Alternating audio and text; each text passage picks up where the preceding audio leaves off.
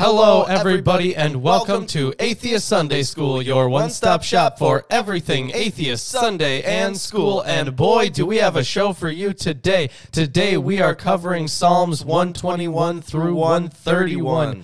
With Landon Noll. With Landon Noll. Almost perfect there. Very good until then. Yeah, we have our fantastic and always intelligent, always gorgeous guest, Landon Noll, a real scientist. I thank you kindly. Good morning, good afternoon, or good evening, depending upon your time zone and latitude from your friendly secular astronomer on this zombie day. And of course, I am wearing the Behold t-shirt. Yes, our new Behold t-shirts. And if you want to get one of those, Spin you the can wheel. check it out on Teespring. Teespring, yep. So today we are covering some Psalms, 11 Psalms today, actually. Yeah, they're real short, though. They are very short. Like, all of these Psalms together is shorter than Psalm 119. Yeah, pretty That much. Psalm had like part J little- up to and with Little verse 40 Psalmy something. Psalms. So after Little this, Psalmy Psalms, yes. after this, we will have 3 more weeks of Psalms. And then it's done. Then we're going to be done with Psalms. That's says the groundhog. Yeah, and 3 more weeks of Psalms. And then we're going to be doing Well, these- Proverbs. These short psalms are also quite common in liturgical music, and even Handel's Messiah. There's words and phrases from here. So Yes. we have, even though these are nice psalmy psalms, they certainly have been quite prominent in liturgical music. All right. Well, We may or may not recognize some of these. Yes. I have the King James Version of the Bible. I have the English Standard Version of the Bible.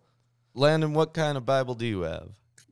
And I am reading from the New American Standard Bible, the reference edition, a A.J. Holman Company division of B.D. Pitt Lipcott Company in Philadelphia and New York. And it's copyrighted because apparently God copyrighted it in 1960. Well, it's been a while. We also have Robert Alter's translation with The problem commentary. is Yeah, go ahead, Landon. Yeah. The problem with Bible copyrights is Bible copyright is that they last, 75 years after the death of the author. And if God is dead, then it's gone. If God's not dead, then it's still copyrighted. All right. Yeah, we gotta ask. But Nietzsche. wait, let's see whether Zombie Jesus comes back up and does a DCM takedown for, using his copyrighted material. Yeah, we'll see. He'll do it. He'll come after He'll you. definitely I'm crop sorry. up eventually. But you were just Yep. describing the great tomes of works on your disc, so I interrupted. I apologize.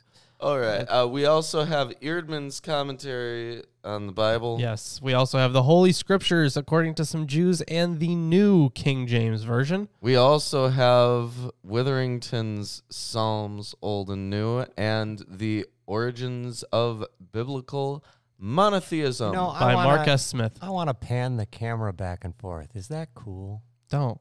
No, just go up there and move it once and twice just to show the books. Why, There's so many books. They'll see all the books eventually. Will they? Yes. But they can't appreciate how many there are. There's if a I good don't- amount of, let's see, 1, 2, 3, 7, 11, plus these 3. So that's 14, 15, 16, 17, 18, 19.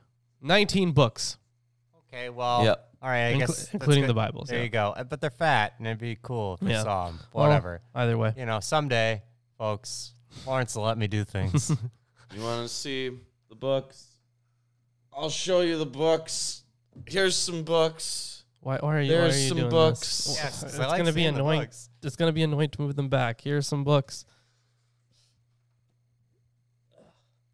You can do it, Lawrence. Does that pop up? A little. Okay, well, they're here. There's a lot of books. Faith. You got to have faith that there are books there, guys. Yep. And anyways, We can hop right into the readings. How about we get started with Psalm 121? yep. Psalm 121. A Song of Degrees. We were just talking about that. Now, mine says a song of ascents. Mine says a song of ascents as opposed to degrees. Yeah, Song of Ascent. The Lord is keeper of Israel.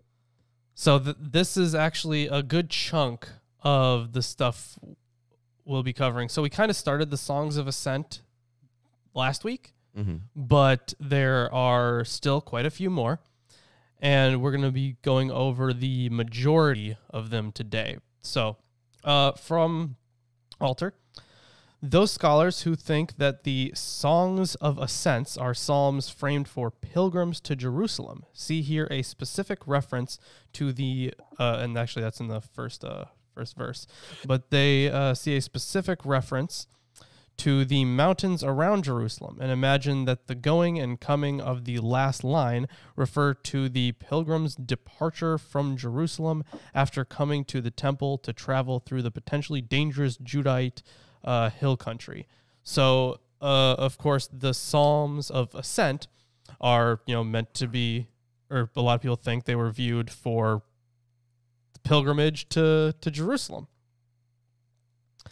Yep. Which we talked about briefly last week. We did, very briefly. Siberia and another place being a good analogy to how far people were to travel.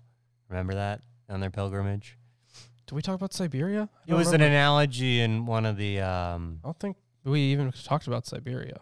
Definitely. Probably would have remembered Siberia. It wasn't in the readings. It was in one of the translations. Oh, okay. Talking as an analogy for how far people would travel gotcha. to get to Jerusalem, and therefore an ascent. Okay. Yes. I guess. Well, why don't I just get us started then? Well, just to note about this first psalm, it was not originally written as a pilgrim song. The hills spoken of in 12:1 are not the hills in which the pilgrims had to cross on their journey to Jerusalem. In view of the polemic qualities that are evident in the rest of the psalm, hills should also be interpreted in a polemic sense, namely as the dwelling place of the gods. Consequently, verse 1 is a rhetorical question which expects a negative answer, namely that one's help does not come from the hills, that is, from the gods. Okay.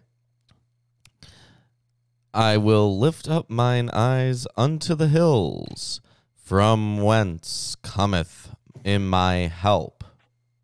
There's no question mark in the King James Version. Well, there is a question mark in this one. Is there in the ESV? Where's mine? What did you say about yours? Does it have it? Yeah, mine has a question mark. Yeah, so does mine actually. In the original Hebrew, there were they? Did they have question marks? I don't think they or was had. It just implied? I don't think they had punctuation, did they? It was implied. Yeah. Same with Greek. Greek didn't. I mean, it was called a scriptio continua because it was continuous script. They didn't have spaces or any of that stuff. You just kind of had to figure it out. Like, you ever see Chinese? Yes, I've seen Chinese. Yeah, it's not easy. Oh, there's no like spaces or anything to work with. At least not in the old Chinese. Sure. I tried once. Remember? That was funny. Yeah. My help cometh from the Lord, which made heaven and earth. He will not suffer thy foot to be moved. He that keepeth thee will not slumber. Behold! Behold! Landon, behold. Behold. There we go. Beautiful. Amazing. He that keepeth Israel. Let's get some beholds in the chat too. Yes, Oh, yeah. always. Don't get banned, though. Loving those beholds. He that keepeth Israel shall neither slumber nor sleep. So verses 3 and 4 also contain strong polemic elements, whereas the fertility gods are subject to the cycle of nature, die annually, and then come to life again. The Lord is always active. He is alive. He is not asleep, and he is always capable of coming to his people's assistance. But he chooses not to several times. You know. Yeah, you know, you just gotta wave that away. The Lord is thy keeper, the Lord is thy shade upon thy right hand. The sun shall not smite thee by day, nor the moon by night. Ooh. That's a I don't very think that interesting the moon verse. is a really smitey object, right? I don't think that anyone's been like I got a moon burn from yes, the actually, full moon. Landon, someone not has quite had a I'm moon not burn. quite seeing the. So there is a note here Well, I mean, on that. If Sorry. Go ahead, Landon. Go ahead. no, go ahead.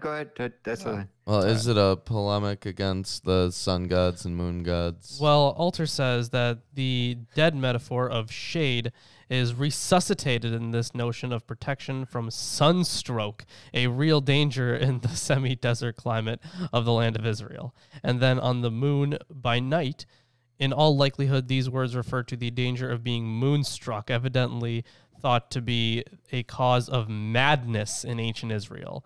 Lunacy. Yeah, lunacy. That's good stuff. wow. Lunacy, that's good. Which was thought to be a cause of madness in ancient Israel, as it has been imagined in many cultures. So that's the note on that. Okay. The Lord shall preserve thee from all evil. He shall preserve thy soul. The Lord shall preserve thy going out and thy coming in from this time forth and even forevermore. And that's the end of Psalm 121. Hey, if you're enjoying this, give us a like. Yeah, subscribe if you haven't. All that good stuff. Send it to your friends. Very short psalm. Share it around. Get people here and talking. And yeah, we like that stuff. Send it to everyone you know in quarantine. Absolutely, especially the people in quarantine. And the people who aren't. Yeah, they can watch it on their phones. That's fine. Yep. All right, so how about we hop into Psalm 122? Yeah. All right, here, I should probably give you this. Yeah, give me that. Yeah, and then Give this me as well. All right, let's start Psalm 122. Now this one it claims to be a song of ascent of David. Mm-hmm. So do we know it's actually of David? I think there might be a note on that from Alter Edmonds. Alter does not comment on it. Erdman says Psalm 122 is the only one of the songs of ascent in which there's a specific mention of a pilgrimage to Jerusalem. I guess that happens in the first two verses, but it does not specifically say anything about David. It does say the house of the Lord is placed in the first and last verses. So that's our bookend. Yeah, so it this psalm. makes sense that would be an ascent thing. Mm-hmm. So I'm going to start reading here. Okay. A song of ascents of David.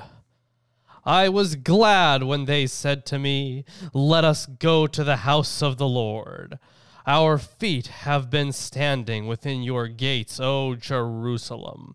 So I think it's actually kind of interesting here that it says that it's a song of ascents of David, but it's probably people who more likely had a lot of admiration towards David because there was no house of the Lord. He didn't build the house of the Lord. That was Solomon. Right. Yeah. No.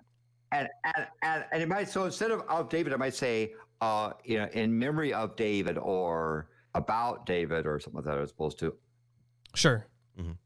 By David. It says of David, so right. It's not necessarily by David, I guess the implication. Exactly. Mine says for David. For David. That makes sense. Yeah. But it says, it kind of echoes the same thing in Eerdmans here, basically saying that this is the only song of ascents that's actually about pilgrimage. Jerusalem, built as a city that is bound firmly together, to which the tribes go up, the tribes of the Lord, as was decreed for Israel. So the tribes of the Lord, that's the tribes of Yah. And also where it says joined fast together. The most probable reference is to the fortifications of Jerusalem, or specifically to the protective wall that encloses it. So where the tribes go up is the technical verb for pilgrimage. Jerusalem as the locus of the central cult is envisioned here as the focus of national unity. It makes it highly likely that this psalm was composed sometime after the centralization of the cult in Jerusalem by King Josiah around 621 BCE. That would make sense, because I mean, so far we haven't run into anything that's too exilic. Mm-hmm. Yeah. Either way, as was decreed for Israel, to give thanks to the name of the Lord, their thrones for judgment were set, the thrones of the house of David. So the Hebrew says, for the thrones of judgment sit, with the use of the verb perhaps encouraged by the fact that one sits on a throne. It is noteworthy that cultic centrality is here joined with the centralization of judicial authority and implicitly of political authority as well in the Davidic dynasty's capital. This is very much in line with Josiah's program. Pray for peace of Jerusalem. May they be secure who love you. Peace be within your walls, and security within your towers.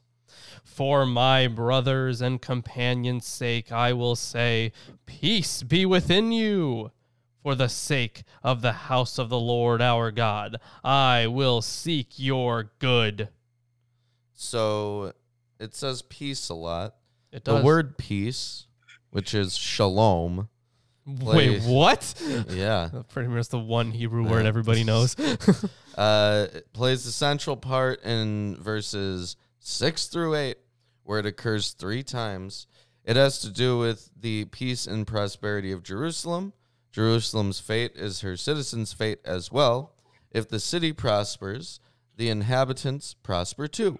The citizens of Jerusalem should therefore strive for peace as well as petition the Lord for peace. Jerusalem is not only a symbol of the Lord's presence, but also a symbol of the people's welfare. The psalm ends as it began, namely with the concept of Jerusalem as the house of the Lord. The main theme of Psalm 122 is that Jerusalem is where God is. So I think it would definitely make sense as a pre-exilic psalm. Yeah, I think so. Yeah. Anyways, that's actually the end of Psalm 122. Yeah, very short psalms today. Landon, Ooh. It's up to you for These Psalm are very 123. Psalms. Yeah. Okay, so Psalm 123, a nice number, by the way. It says, One, two, three. it says it's a prayer for the Lord's help, a song of ascents. Mhm. Any other commentary before I get into the this 4-verse little psalmy psalm? Well, the KJV and the Robert Alter version only call them songs of ascents or degrees in the KJV. Yeah, I also have a just Song of Ascents. Yeah. All right. So Psalm 123. To thee I lift up my eyes, O thou who art enthroned in the heavens. Behold! Behold! Oh, As the eyes of the servants look to the hand of their master, as the eyes of the maid to the hand of their mistress, so our eyes look to the Lord God until he is gracious to us. So with this bit that you just Be gracious read, to us. Okay, I'm sorry. it says like the eyes of slaves to their masters, and later like the eyes of a slave girl to her mistress. It says in the Altar commentary, In the affecting simplicity of this compact psalm, virtually the only metaphor, one may exclude the weak metaphoric force of stated in verses 3 and 4, is this comparison with the abject dependency of the slave upon their master. It is formulaic in the parallelism of biblical poetry that if Eved, slave or servant, appears in the first verset, Shifcha, or Amach, slave girl or handmaiden, appears in the second verset. Here, however, the extension to the other gender conveys a sense of inclusiveness. Everyone in this community, man and woman, looks urgently to God for a sign of grace. I feel like the inclusivity thing might just be reading into it more than you should. Yeah, like that's a little postulation. Yeah. Especially if you put everyone at that level. Yeah. Right. But yeah, as we noticed that Yeah. that stanza starts with, to you I lift up my eyes, and it ends with, so our eyes look to the Lord our God. And in the middle it has the whole, looking at the hands of their masters pretty much. But yeah, as you noted, that Yeah. it was the description of, or the use of the word eyes to develop the themes of trust in and reliance on God. That's pretty much what it's used for. In fact, there's a little division here. I won't talk about too much, but yeah, it does parallel each other. It has an ABBA kind of what's the word I'm looking for? Rhyme scheme. Or just scheme in general. Meter. Sure. Okay. That's what we got going on here. Meter, yeah. Yeah. But with Okay. the I lift up my eyes bit, Alter basically says that this makes it a psalm of supplication, unlike some of the previous ones. Sure. So, yeah, this is more of a so anyway. Yeah. Verse 3. Be gracious to us, O Lord, be gracious to us, for we are greatly filled with contempt. Our soul is greatly filled with the scoffing of those who are at ease, and with the contempt of the proud. Ooh, Alter says the smug. The smug. Yeah, the contempt of the smug. Ugh. So I have really no end notes for that, but from Erdman's, most exegetes date Psalm 123 to the post-exilic period and relate the psalm to the oppression endured by the people of God under Persian rule. It's under Persian rule. They were generally okay under Persian rule. I mean, they got the temple back. Yeah, well, Alter says, unlike other supplications where the cause of the complaint is specified, slander, illegitimate lawsuits, schemes against the life of the speaker, etc., all we're told here at the end of the psalm is that the collective supplicants have been treated with contempt by persons identified only as smug. A triadic line is used at the end as a marker of closure. And then Erdman's continues on saying, but here there is no direct evidence which permits exact dating. Oh. Yeah. Yeah, this is being a short and generally vague supplication psalm. I could see it being used in liturgical services pretty often. Yeah, definitely. Either way, that was the end of Psalm 123. If you guys are enjoying the stream so far, please drop a like, subscribe if you haven't, share it around with all your friends and family and your mom and your dad and your cat and your dog. Thumb up button. Yes, absolutely. Yeah, and if you're a ham radio... Share it, click the thumbs up. If you're a ham radio operator, convert our live stream link into Morse code and send it off on all frequencies. Wow. Yeah, waste all the do that. of people who need it. Yep. Anyways, I think it's off to you then. Yeah. Yep. It's my turn. I got Psalm 124, a song of degrees of David. As we went over before, the Ascent is A nice set of powers of two, by the way. You see, it's ascending and powers of two. 1, 2, 4. See? And apparently Psalm 124 is a communal song of thanksgiving. It is, however, not clear to which specific historical event the psalm owes its origin. Well, maybe we can figure it out. Well, maybe it's a vague one again. If it had not been the Lord who was on our side, now may Israel say, if it had not been the Lord who was on our side, when men rose up against us, then they had swallowed us up quick when their wrath was kindled against us. Then the waters had overwhelmed us. The stream had gone over our soul. Then the proud waters had gone over our soul. So I think that for this section, it's pretty clear that without the help of God, the powers of nature will take over pretty much. Mm-hmm. So on the very first verse, Alter notes, were it not the Lord who was for us, let Israel now say. The second of the two versets is a formal exhortation, probably on the part of a leader of a choir, to the community of worshipers to chant the words of the liturgical text that begins in the first verset and continues in verse 2 through to the end of the psalm. This is a collective thanksgiving psalm, as is noted. The Hebrew, with its abundant use of incremental repetition, has a strong rhythmic character that would have lent itself to singing or chanting. Yeah, I can see that. Mm-hmm. It also uses the water imagery.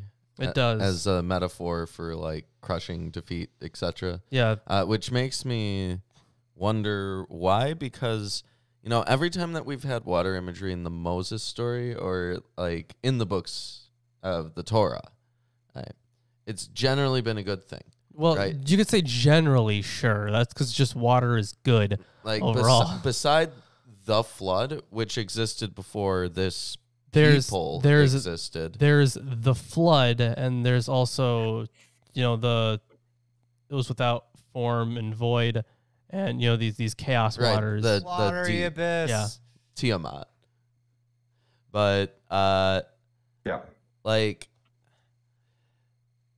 usually in the stories, the waters are used for the advantage of the people. So besides just the Egyptians, there was also the Jordan, and there was also a lot of military encounters where they explicitly use the different rivers to their advantage and were able to defeat opponents because of their placements.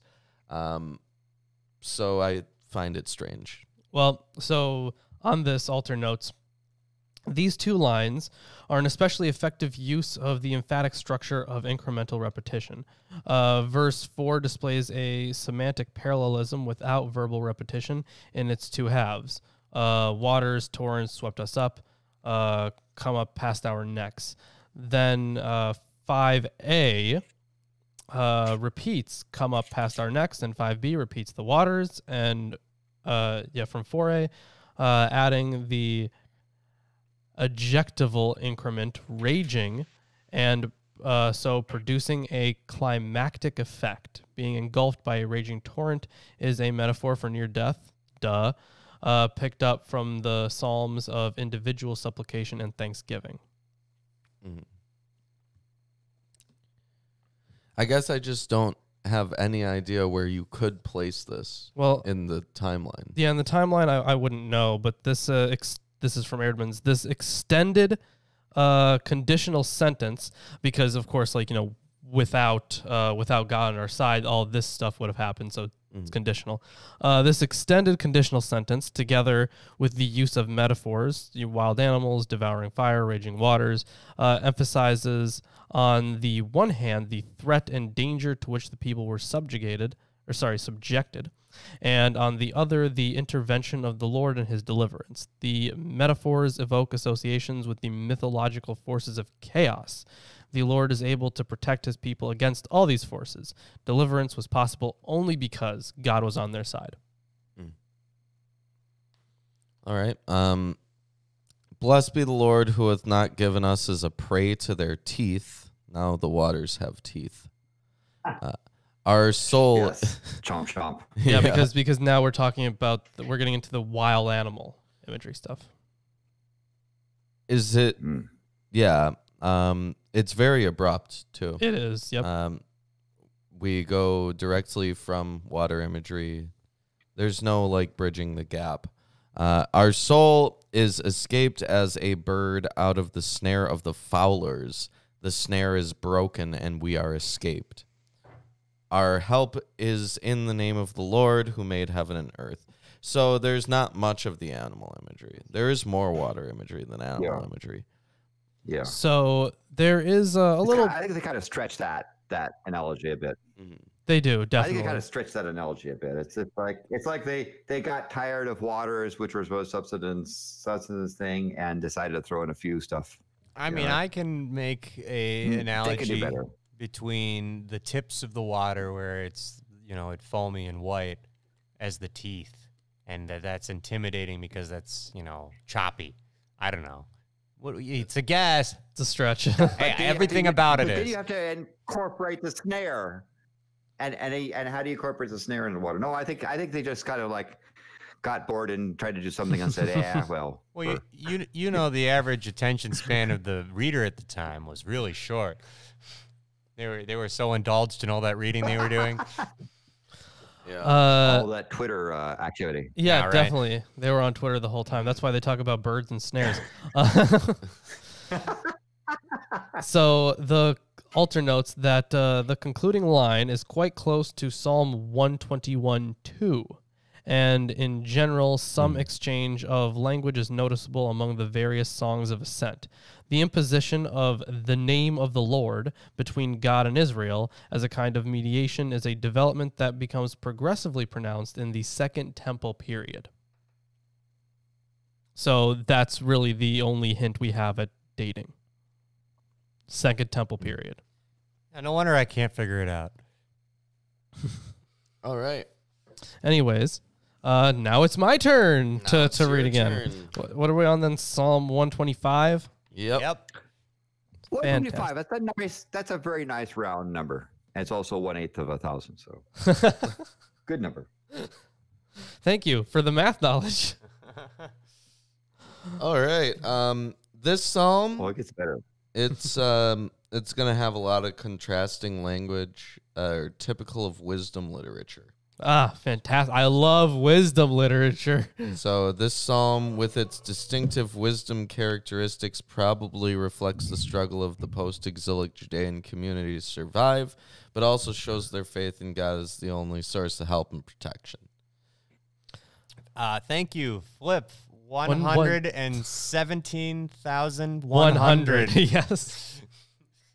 I'm sure Landon already has like a name for that specific number because he was talking. We were on a stream yesterday. We were doing rum and coke night on Steve's channel, and he was talking about naming a whole bunch of numbers. So I'm guessing he already has a name for this one specifically. There you go. Yep. So $2. Thank you very much for that. And yes, thank you so much. We are nearly done with our alchemy drive. yeah, we are very close. We are now $10.11 away from doing alchemy. Yeah. Also, something just got in my eye, and I don't know what So it if is. someone were to donate $10.11 or more, then what would happen? Well, then we would would- attempt alchemy. Yeah, we would definitely attempt alchemy. I mean, we attempted to summon a demon. Now, Research begins. I looked into some things, and apparently I've got to melt some lead and throw some gold shavings in there and then like take some powderized solid mercury and throw it into the molten lead. These things will be a little annoying to get. I'm not sure going to that's say healthy. anything about anything, but I may or may not have some of what you're referring Yeah, to. mercury compound. But if you do it under a hood, you might be able to a ventilation hood. Yeah, I said we needed that from the beginning, and Oof. nobody believed me. There are cheaper outdoor vent hoods. I believe you. Okay, fine. I excluded Yes. Landon because you're too rational. I didn't want to clump you in there. well, hopefully we don't get poisoned. Anyway, so please consider the donation of at least $10.11. That would be nice Yeah. this time. It'll go towards us not getting poisoned. That would be nice, not getting mercury. poisoned. We have gold and we have lead. Believe it or not, I know we do. Oh. Yeah, lead is really uncommon. So it's looking for mercury compounds. Well, there may be ways you can do that are not so toxic. Maybe. I have a small clump of mercury vials because they're, old thermometers. Oh, okay. I believe I have about 3, and they probably have about 2 or 3 grams in them each because they're big. Interesting. Wow, look at that. and if you have- Grab your Oh my light. gosh! Oh, here Oh, we go. boy. We're making Oh, gold. man. Thank you, Flip. Thank you. Yes, that is much appreciated. Thank you. Now we are at $666. Whoa. Fantastic. Thank you so much. We appreciate that. All right. Thank you. Let's, I guess we're going to make some gold, boys. Thank you. Yep. Yeah. All right. We'll give it a go. I got to get that 3D printer too so that I can help make parts for this because it's not going to be easy to get some of the stuff. Yeah. Yeah, we need heavily heat resistant things. We need a forge. I wanted to be a blacksmith once in a while ago. Well, We could do it at Ren Fair or something. you They know got what? it. Yeah, years from we now. could. It's not that difficult to set up a brick forge in the backyard. We could set up a forge in the backyard. And, No. yeah. I guess we could Lawrence, do your that. backyard's bigger, right? Yeah. Okay, cool. I know how to lay bricks. That's something we can do then. Anyways, They're making gold or something like that. Yeah. So We're gonna try. 125. Yes, 125. A song of The ascent. Lord surrounds his people. Yes. Yes. Those who trust in the Lord are like Mount Zion, which cannot be moved, but abides forever. so this psalm, which Except for Continental Drift. yeah, just a little bit, but this Psalm psalm, debunked. like the other songs of ascents, appears to have been composed in the exilic or immediately post-exilic period. It expresses a national sense of trust in God despite the domination of an oppressive foreign power. The rod of wickedness in verse 3, which we'll get to. The Israelite community as a whole is represented as the righteous. Jerusalem and the temple may have been laid waste by the Babylonian invaders, but the solid persistence of the mountain on which the city was built is a token of the perdurability of the people that made its capital on this mountain. Most translations render settled here as endure. He says, those who trust in the Lord are like Mount Zion, never shaken, settled forever. Most translations have settled here as endure, stand, or abide, although by a small stretch, the Hebrew verb YSHB yishp could have that meaning. It is repeatedly used in the call conjugation as here to mean be settled. See among other examples, Joel 4:20. And Judah will be settled, Teshav, exactly as here, forever. The point is that Mount Zion not only will stand solid forever, but will continue to be a place of habitation, despite the exile of some of its population. Yeah, so I think having this as a post-exilic psalm would actually make more sense, because when they're saying that it's unmovable, suggests that right now it ain't moving. Yeah. But you are. Oh, okay. Ooh. As the mountains surround Jerusalem, so the Lord surrounds his people from this time forth and forevermore. For the scepter of wickedness shall not rest on the land allotted to the righteous, lest the righteous stretch out their hands to do wrong. So it's conditional. Yes. Unless, of course, they don't. It says the rod But of if they wickedness. don't get rid of the high places. Yeah, exactly. Yeah. High places.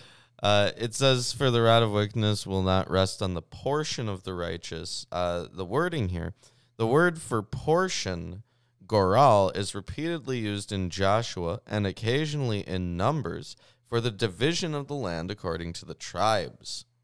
The portion of the territory of Judah may have been usurped by invaders, but this is not a condition that will persist. And I think one of the things that kind of goes towards a post-exilic notion is, in that period, they were blaming themselves for the exile, as is shown so much throughout the Deuteronomistic history, and even in the Torah as well. So much through that, this just fits in perfectly with it. That the scepter of wickedness shall not rest on the land allotted to the righteous unless they do wrong. Do good, O Lord, to those who are good, and to those who are upright in their hearts.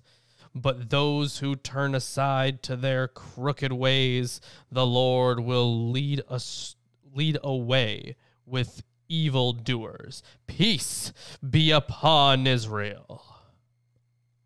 All right. And that is that's the end of the psalm with an invocation. Yeah. Yes. And hey, magic spells. I hear something. Do you? I do hear something. You have a static, maybe? Is Yeah. there something wrong with the mics? There might be. This is crazy. Is it up? No. No? Put it up. Behold, I am your Lord and Savior, Jesus Christ, and I want to let all you heathens and sinners know that I support this wonderful episode of Atheist Sunday School. Lawrence and Reuben try their very best to bring you the true glory of the Bible, and they need your help. They have provided links to their Patreon page and other social media just for you. Once again, my name is Jesus Christ, and this is Milwaukee Atheists. The Lord is with them. God bless. Wow. Wow. Thank you, Jesus, for showing up Wow. on your day of resurrection. Yep. This Welcome back. This Easter. You look pretty good for a zombie. Pretty good. for a zombie, I must admit. Yeah. And I knew he'd show up. I told you at the start of the show he'd do that. Oh, he always Yeah. shows up on Easter. Yeah, always. That's like when he's supposed to do that. Yep. So, either way, Landon, I believe this next psalm, Psalm 126, is it's all yours. Yeah, it is. Yeah, and just in the same theme, 126 is the smallest multi-digit number, such as the sum of its prime factor without repetition equals the product of its digits. So its prime factors without repetition are 2, 3, and 7, and you add those up, you get 12. And if you multiply the digits 1 times 2 times 6, you get 12. So it's the smallest multi-digit number that's that. So I don't think the psalmist considered that when he made it 126, but I'm just putting it out there. He knew. Thanksgiving. It's a Thanksgiving return from captivity, a song of ascents. Mhm. All right. When the Lord brought back. Oh, you want to mention something before we go? I don't really have anything to mention. Any other things that Yeah, I got nothing. I'm going to have stuff to add in here with every verse except for the third verse. Oh. So just give me a pause after each verse. Yeah. Here, okay. When the Lord brought back the captive ones of Zion, we were like those who dream. So he says Zion's fortunes in Robert Alter's translation. The Hebrew Shivat ostensibly return, though in the King James Version and other translations it's rendered as captivity, is a mistake for either Shavut or Shavit, as in verse 4, both attested to in various Hebrew manuscripts. The term means previous condition. Precisely this idiom for the restoration of a previous condition is used at the end of Job 42:10. The English rendering of the term as fortunes is adopted from the New Jewish Publication Society. Whoa. We got that. Oh, No, callback. that's the Oh, old it's the one. old one. Okay, Oh, we the got the old new one. one. Yeah. We should get the new one. But yeah, that's all he had to say about that. All right. No. Let's continue. Okay. Then our mouth was filled with laughter, and our tongue with joyful shouting. Then they said amongst the nations, the Lord has done great things. Yeah, so has done great things. Now, to me, that shows that this is in the past tense. So he just did something amazing. And of course, we're talking about restoration as well. So he restored something. Alter says the prayer for the restoration of national fortunes in verse 4 is a strong argument that the fulfillment indicated here has to take place in exile. Huh. Okay. So that's really weird. So so Erdman's notes kind of a similar thing then. It is apparent from the first strophe that there was an expectation among the community of faith who had their center in Jerusalem, Zion, that the Lord would alter their lot. They were so sure of God's intervention that they experienced it in advance as a reality.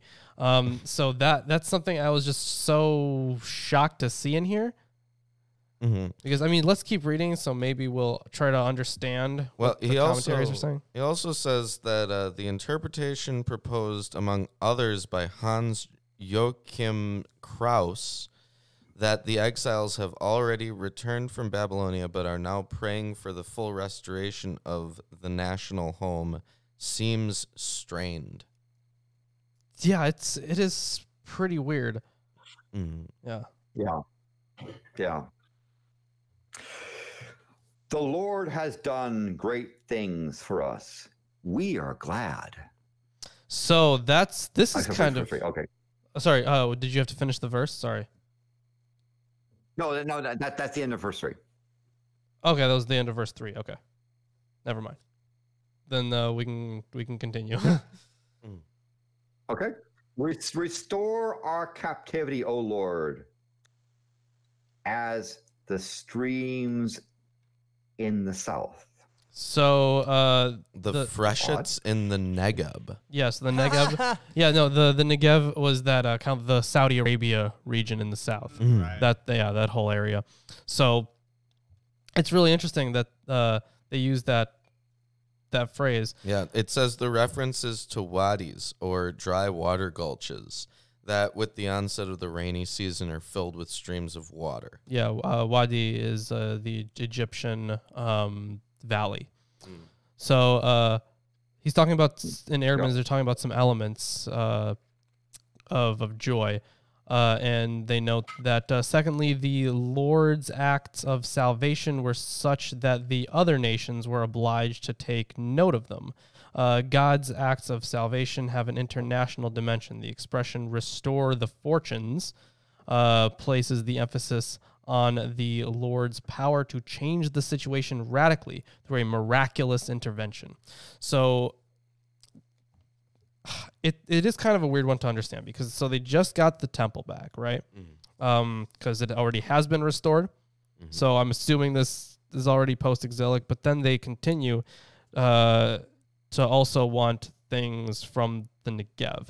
So this is actually a really interesting talking point, because Romer, he's working off of plenty of scholarship, and other people agree with him. Like Finkelstein also agrees with him on this, that the origin of the Israelites, or the pre-Israelites, I suppose, would be from that region, from the Negev. That's why there's so much stuff about from the Mount of Seir and from Sinai, and now we have this reference to the Negev. So there's just more evidence that they that they came from that region initially. That's what I can gather from this. All right. Well, Landon, why don't you continue? So we have... Oh, a phone call. How? So, no. No? Okay. Sorry. I'm That's all right. Blocking. I was just All right. taken aback by the All ringing. right. Never mind. Those who sow in tears shall reap with joyful shouting. I'll go verse 6. I thought you wanted to have commentary per. Oh, yeah, that's verse. true. Yeah, the long cycle of the agricultural year, beginning in the labor of planting and concluding with the fulfillment of the harvest, is an eloquent metaphor for a structure of historical time that moves from a difficult present to a happy future. That idea of reversal through time is neatly reinforced by the tight antithetical chiasm of the line A, sow, B in tears, B in glad song, A, reap. The term Rena, glad song, is the thematic thread that ties the psalm together, appearing in verse 2, here, and again in verse 6. It is as though this psalm, a prayer for the national restoration that is presumably sung or chanted, were striving to turn into glad song. And then I just have, once you finish the psalm, Landon, I do have a note. So go ahead whenever. Okay.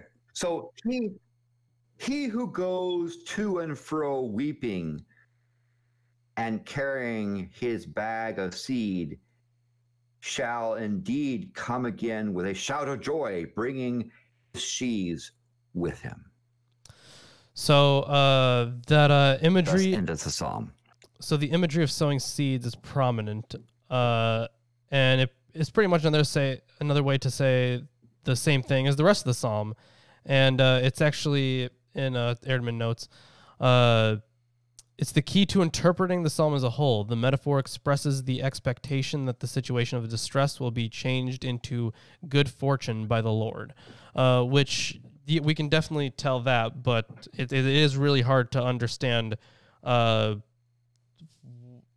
what exactly they are now asking for. Because, we get that, they want the Negev, apparently.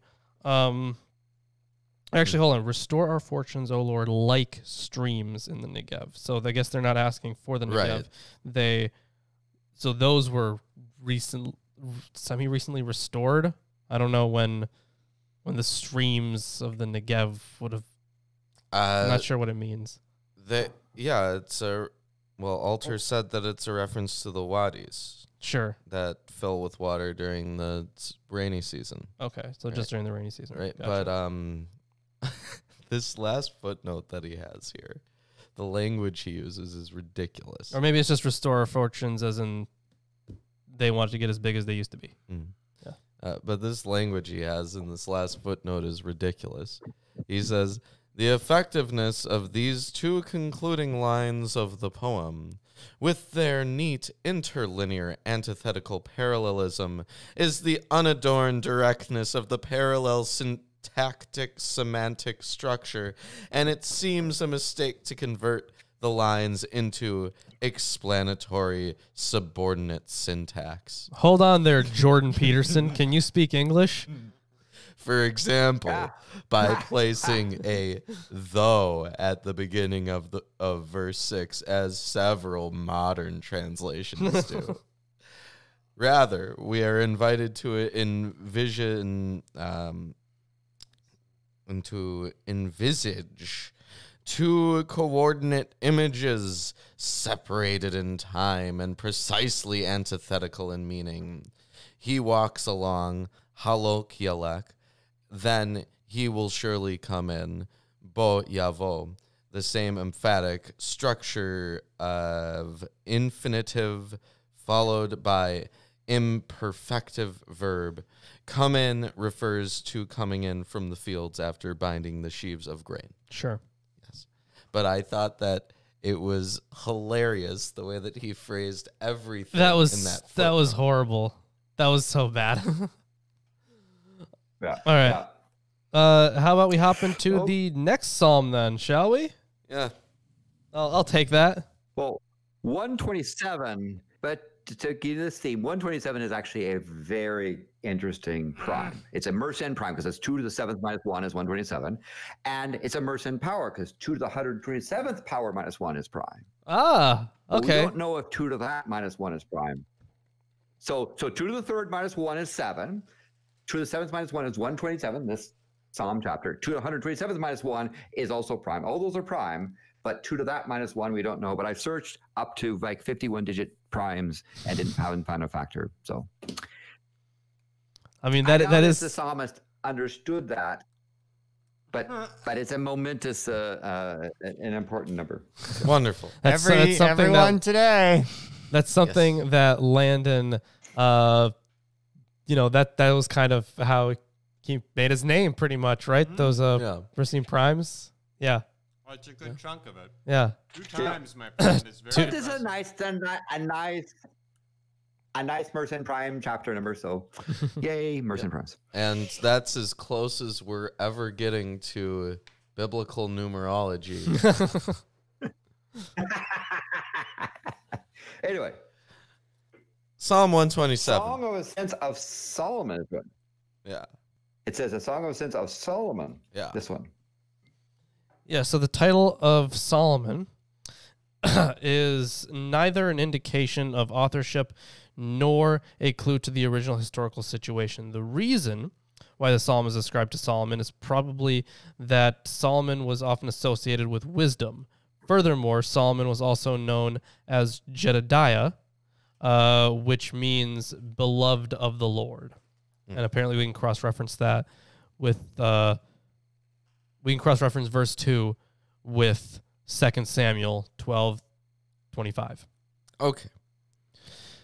Except the Lord build the house, they labor in vain that build it. Except the Lord keep the city, the watchman waketh but in vain. It is vain for you to rise up early, to sit up late, to eat the bread of sorrows. For so he giveth his beloved sleep. Lo, children are a heritage of the Lord, and the fruit of the womb is his reward. So, thing to note here. So much he gives to his loved one in sleep. This whole verse set is rather crabbed in the Hebrew. In the Masoretic text, one finds a singular loved one, though 2 manuscripts and the Septuagint and Syriac show a plural. The spelling of sleep, shena, with an aleph instead of a he at the end, is odd, and the word lacks the prepositional prefix in that one might expect.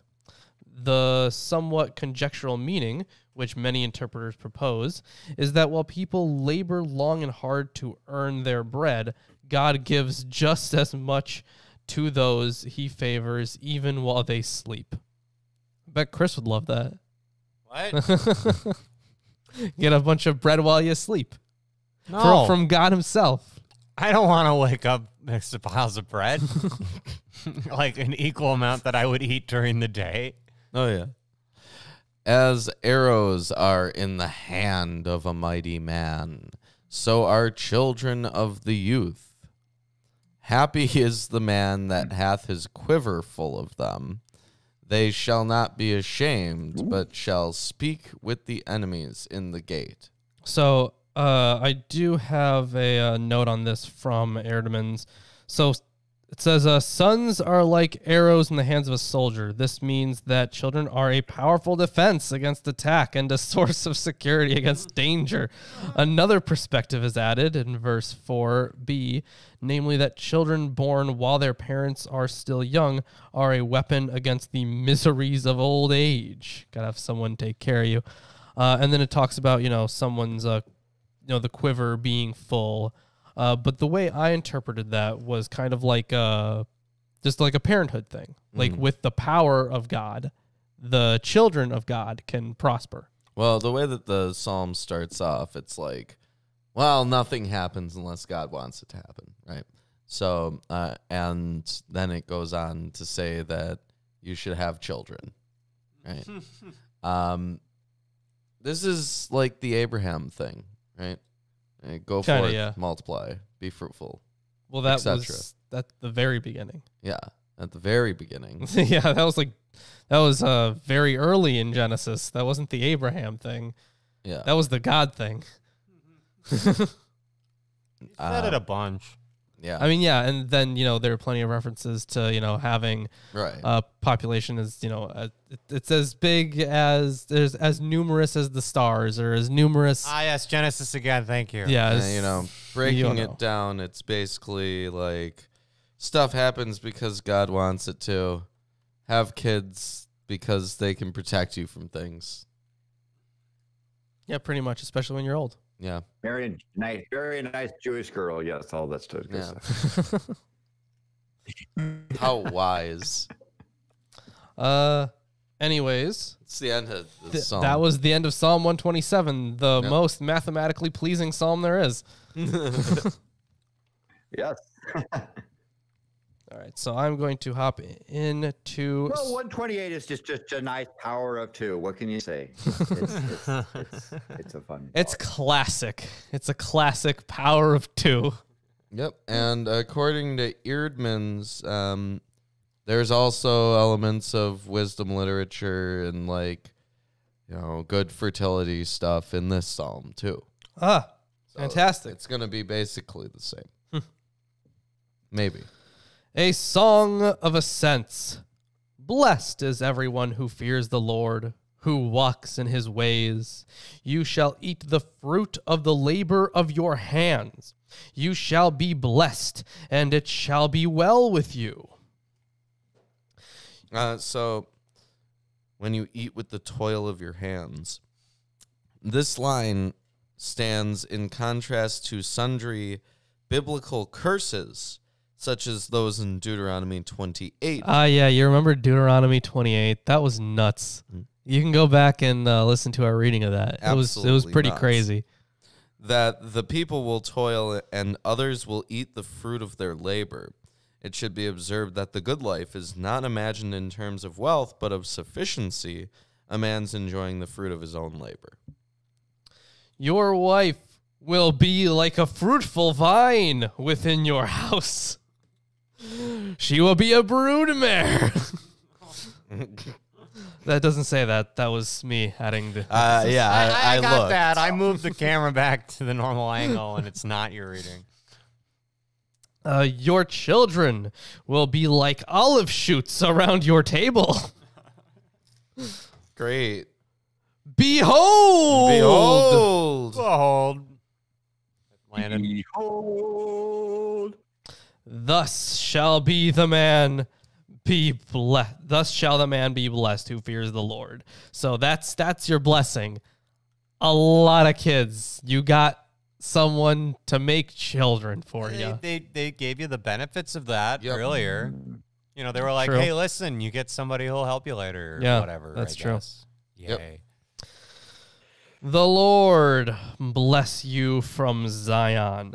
May you see the prosperity of Jerusalem all the days of your life.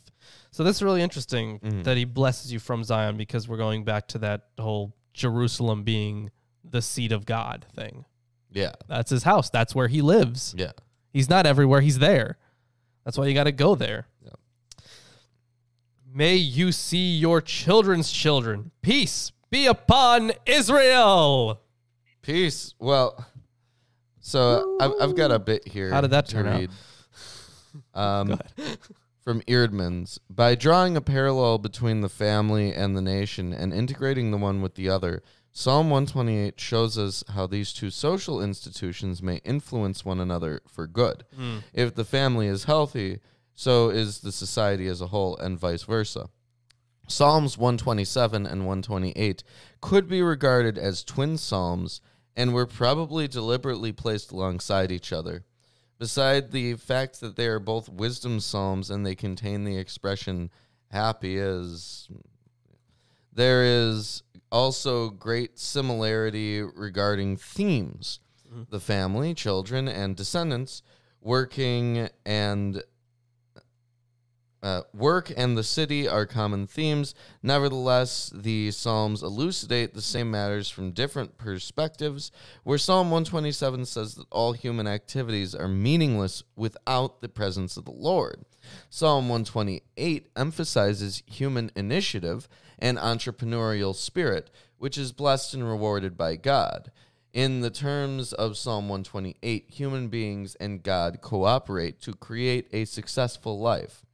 While people have to fulfill their responsibilities, it is the Lord who blesses human endeavor. And I would assume that there was a reason it was placed so closely to 126 as well. Yeah. Either way, that's the end of that psalm. Yep. Yeah, that was Psalm 128. Very short psalms today, of course. That's why we're covering 11 of them. Yeah. These are those sort of little psalmy psalms, yes. So, Landon, we're going to pass it Psalm off to you for 129. 129. Yep. And is there anything special about 129? Yeah, tell us. Well, I guess two things. It certainly is 2 to the 8th plus 1. It's 1 more than the power of 2. It is not prime. It's a little by 3. But 129 is a sum of the first absolute value of 1 minus 2 minus 9 primes. You know, the digits 129. If you take 1 minus 2 minus 9 absolute value, it's the sum of that many primes. So Okay. the first that many primes. So you have to start reaching for some of these things. Maybe the psalm, I was going to say the Psalm of Ascent, the prayer for the overthrow of Zion's enemies might be even more instructive. Oh, good. Can't wait. All right. Many times they have persecuted me from my youth up. Let Israel now say. So, many times they have persecuted me from my youth up. But they already said that. It says here, I'm sorry. the first person language, it makes this initially sound like an individual complaint, but as the reference to the haters of Zion in verse 5 indicates, and the let Israel now say says, Yeah. the first person is speaking on behalf of the nation, and the enemies referred to are probably foreign oppressors that have conquered Judah.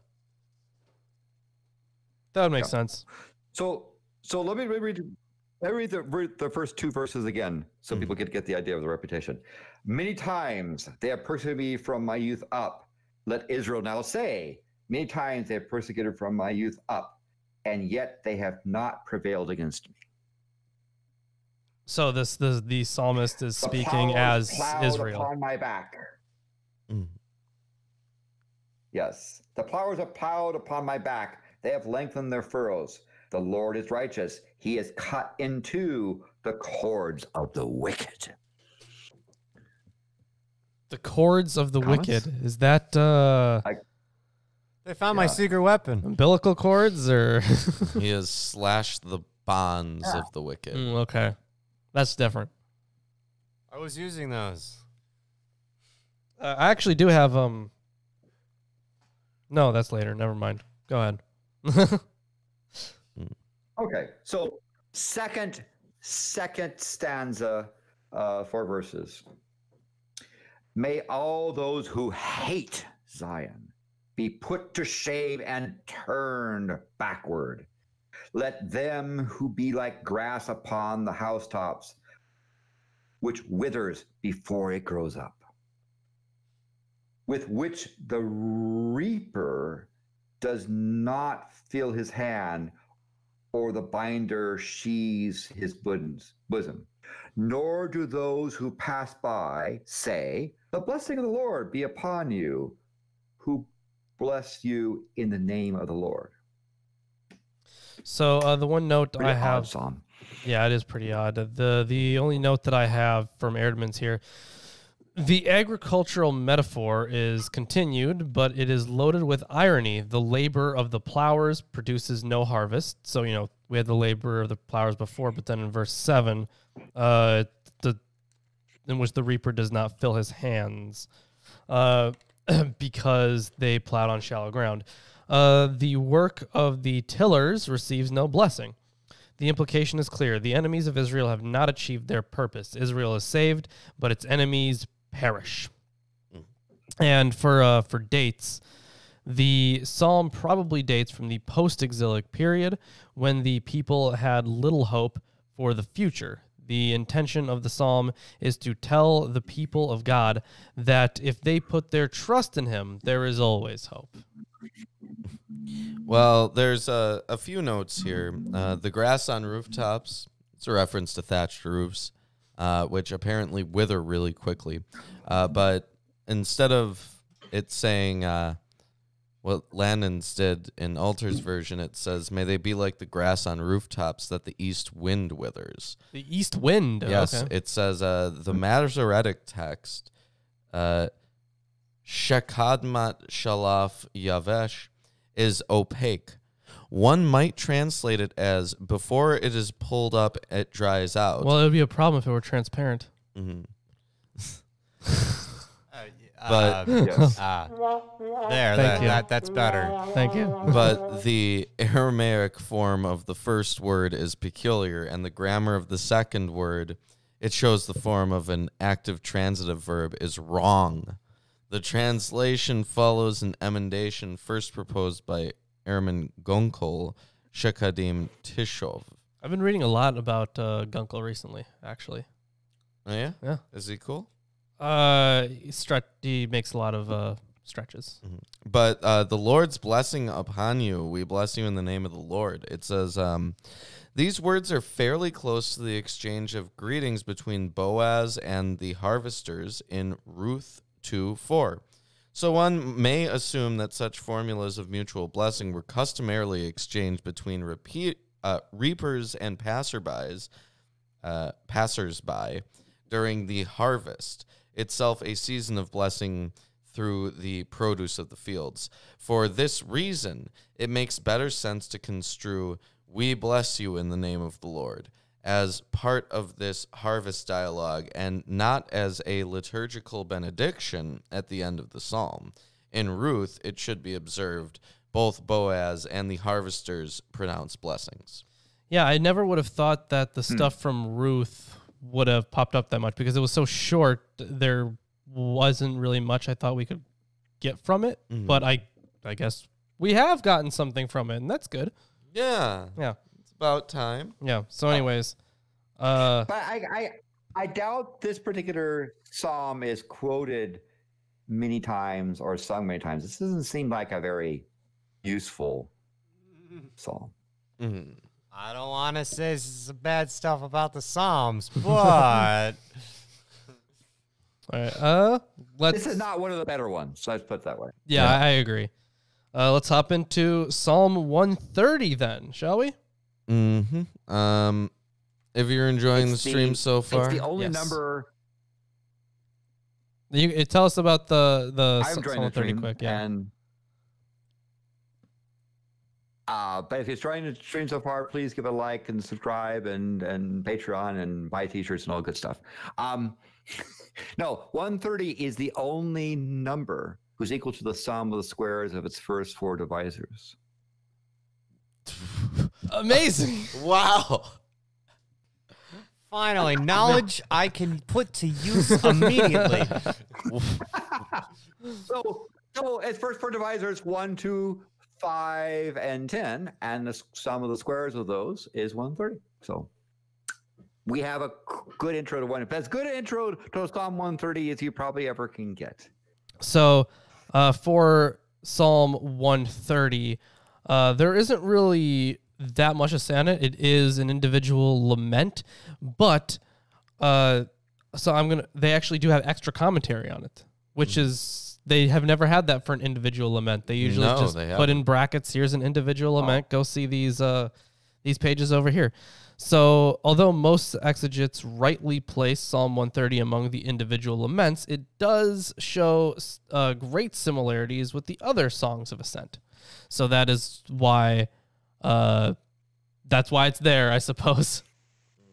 So how about we hop right into that then, shall we? Yep. Psalm 130. Yeah. It says, by the way, hope in the Lord. It says, my thing, the title is Hope in the Lord's Forgiving Love.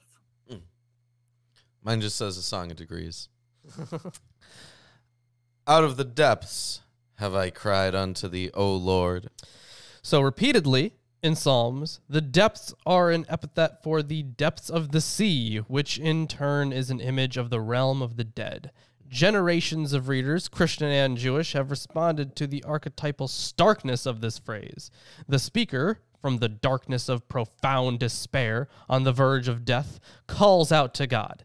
This psalm, of course, is a penitential psalm, focusing not on the evil of Israel's enemies, as does Psalm 129, but on the wrongs Israel has done. It resembles Psalm 129 in beginning with the first-person singular that turns into the expression of a collective plea, as the last two verses make clear. So yeah, that's why, for the last one I was noting that it kind of turned the psalmist himself as a mouthpiece for Israel. Mm-hmm. Yeah, so it makes sense. All right. Lord, hear my voice. Let thine ears be attentive to the voice of my supplications. If thou, Lord, shouldst mark iniquities, O Lord, who shall stand?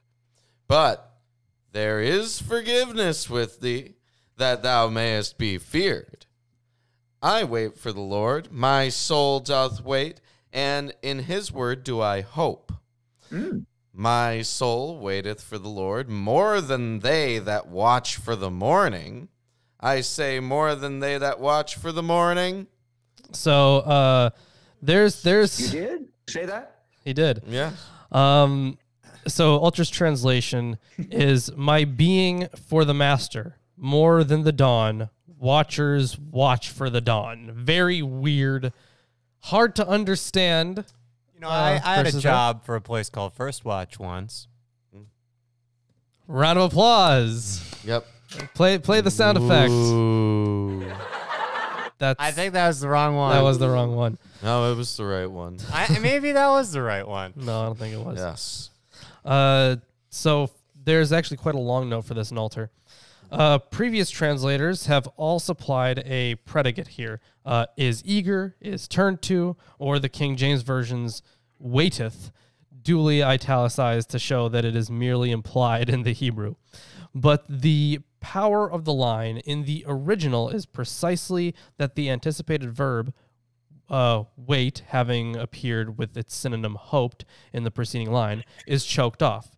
My inner being, my utmost self, for God more than watchmen, watch for the dawn. The Hebrew noun boker also has the more general sense of morning. But in this context of watchmen through the night, awaiting the first light, dawn is strongly indicated. Previous translators render the four Hebrew words mishormim laboker, shomrim laboker, as a simple repetition. For example, the New Jewish Publication Society. That's not the one we have. No, we have the Jewish Publication Yeah. Society. I don't know who these new Jews are, but These, The well, likelihood is the you new could maybe ones- find out because they're newer. the newer Jews, like the newer Jews, say the quote is, then watchmen of the morning, watchmen for the morning. But shomrim can be either a verbal noun, watchman, or a plural verb, watch.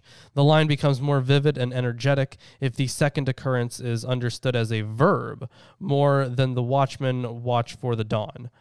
I watch, more than the watchman watch for the dawn, I watch. Elliptically implied for the Lord.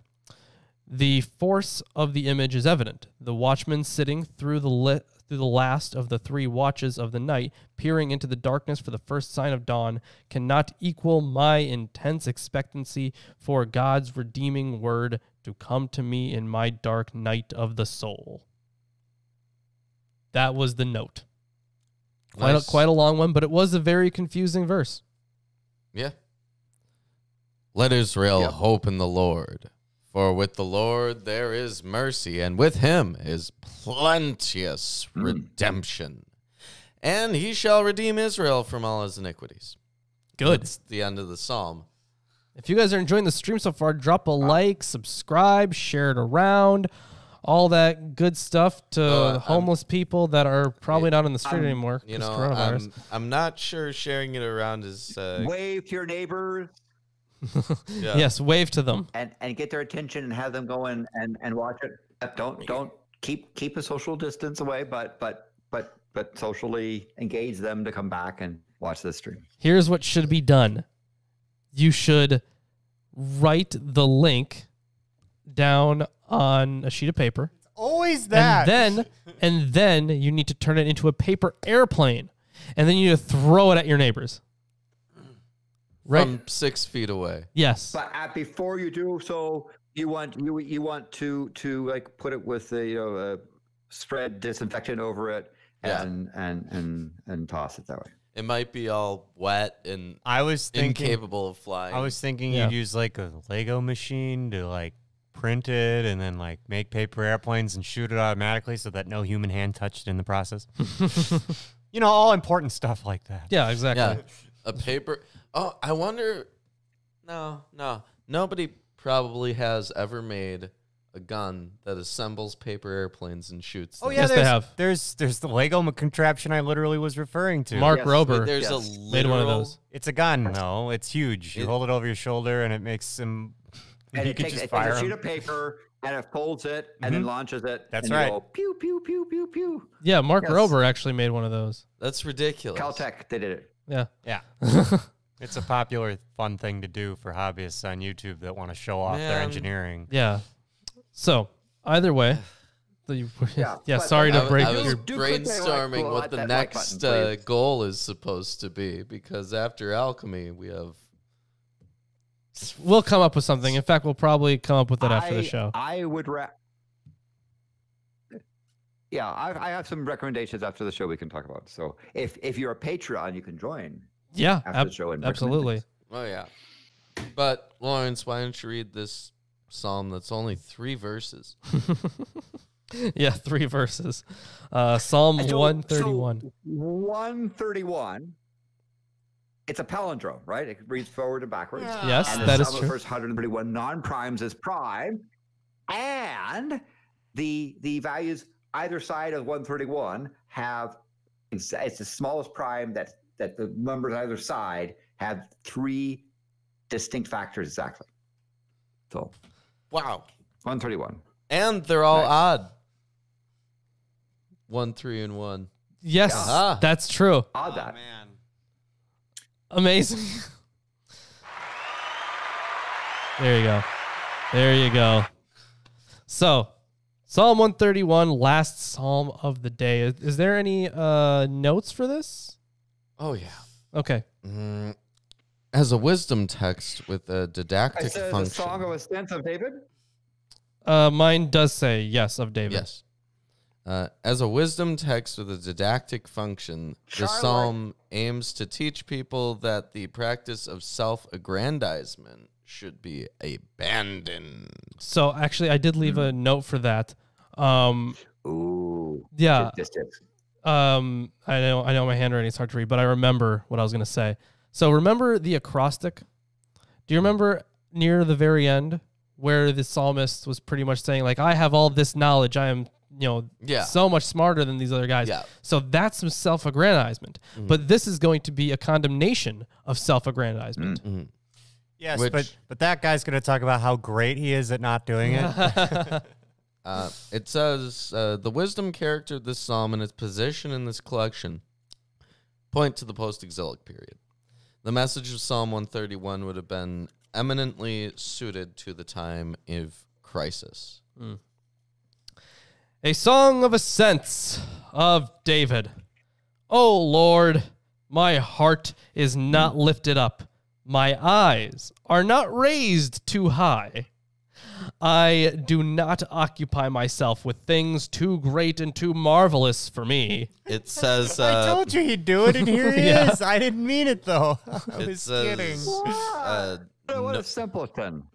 nor have I striven for great things. It says, the But- literal sense of the Hebrew is gone about in or among great things. But I have calmed and quieted my soul like a weaned child for its mother. Like a weaned child is my soul within me.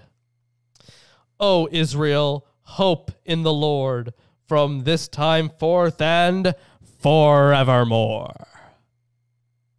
And that's the end of Psalm 131. So the last verse, What a psalm. the last verse is either this conclusion on a collective note is an editorial addition, or the condition of quiet contentment of the speaker is being proposed as a model for how a trusting Israel should wait for the Lord. And that's like it. Yeah, that's really about it. And thus endeth the lesson. Where's the other? Thus endeth the lesson. Yes. So, if you guys enjoyed the stream, make sure you drop a like, subscribe if you haven't, all that good stuff. Share it around. People can watch it afterwards. And we hope you are having. We're the manifestation of hope. Hope you knew that. We are hope. We hope you are having a happy quarantine Yes. and And you just got the Yay. video demonetized for referencing a quarantine. whatever. Ooh. Yeah. So we are going to come up with a new, new drive after the show, a new 666 drive. We're also coming out with a new shirt. But That's we true. must thank Flip 117100. Of course. Yes, thank you Couldn't so have much. done it Flip. without you. Pushing really a little couldn't. line. Thank you, Flip. Yes, thank you so much. Thank you. And other than that, Landon, do you have anything to shill out? Anything people should know about? Actually, we got to do some end shilling anyways. Oh, after you this. should pay. You certainly should pay attention to the Comet Atlas, which is fragmenting. Particularly if you're in the southern hemisphere, it might put on a good show because when it fragments, it gets more surface area and might be brighter and more fun. So we hope that Comet Atlas puts on a good show for those in the south. That does sound fun. I'd like to see that stuff. Oh. Anyways, then our shilling. We got a Patreon. You Yeah. could even be on the show. Yeah, Landon's on the Patreon. Yes. Yeah, you can get T-shirts. Landon won the Yes, T-shirt and- this and- month. and you can win T-shirts like this T-shirt. See? Yes, behold. That's fantastic. Behold. Fantastic. Yes. Speaking of behold, somewhere intermittently between this shilling, we've got our count for today, which is 3 beholds. 3 behold. Three I would have said beholds. last week's, but it was a beheld, a beholding, and a behold. And Right. I wrote those out and forgot to show them. I'm sorry. Let's see. What else do we have? We have an Amazon wish list. Yeah, if you want to get us stuff that we'll actually reference and read on here. They're all books, by the way. Everything on the wish list is books. Someday it might be some tech, you know? We could use Maybe. an upgrade in like a year. But we could also use backup equipment when we but- don't have it. So it's nice that everything works, thank goodness. But someday your support is necessary. Thank you very much. But So far, seriously, you've got us what we got folks, so far. If you buy the books, yes. If you buy the books, then they could become commentary and other interesting things. So you actually are investing in your own show by buying the books. Yeah, you get more information. And let's see what else we got. Just regular stuff on Teespring. If you just want the shirt. Wacky and fun T-shirts up there for you. We've got a new one coming out that's according to some Jews, at least. Yes, the According to Some Jews shirt. Yeah, which computer? You mean Lawrence's computer? Oh, yeah, Lawrence needs a new computer. Yeah, I mean, my computer works fine for plenty of other things. Just I don't know why Landon's all laggy. Yeah. Either way. A Photoshop subscription would be super dope because I'm really not familiar with GitHub, and even though I've tried to familiarize myself with it, it is wonky. I just don't like it. It's not as appealing to me after all the years of training and bias I've developed on a Photoshop. So I've got a Mac. We've got an extra computer and a screen and a tablet for drawing. Yeah. I mean, I did use it when I had Photoshop. I don't anymore. So Yeah. So either way, all that stuff, links are in the description, and also Twitter and Facebook. It's free to follow us there. Yeah, those things are free. Yes. There's also Lawrence's you according to your evidence, unicorns exist. Not very good. I think we sent one to Landon, didn't we? Yeah, we did. Yeah. I have that book. I even read it. I read it too. That's something. It's a whatever. But you have some videos coming up that you're doing, some extra video stuff. Oh yeah, the Deuteronomistic history video is going to come out shortly. Tomorrow. Yep. It's coming out tomorrow, and it will be premiered so we can watch it with you.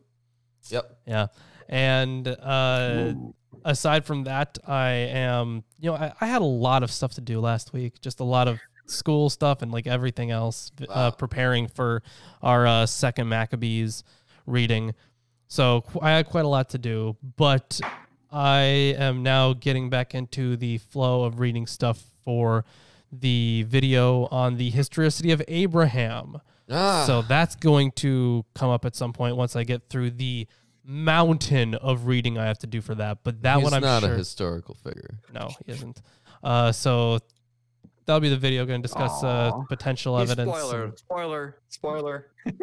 It'll be sorry for the spoiler, but yeah, whatever.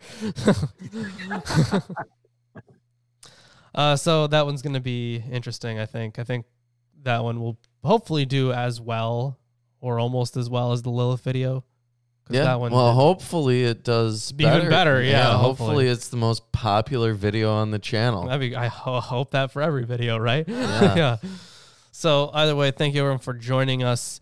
And join us next time because we will see you on Friday, but and it says Sunday as well. Both Friday and Sunday. On Friday and Sunday. In one word.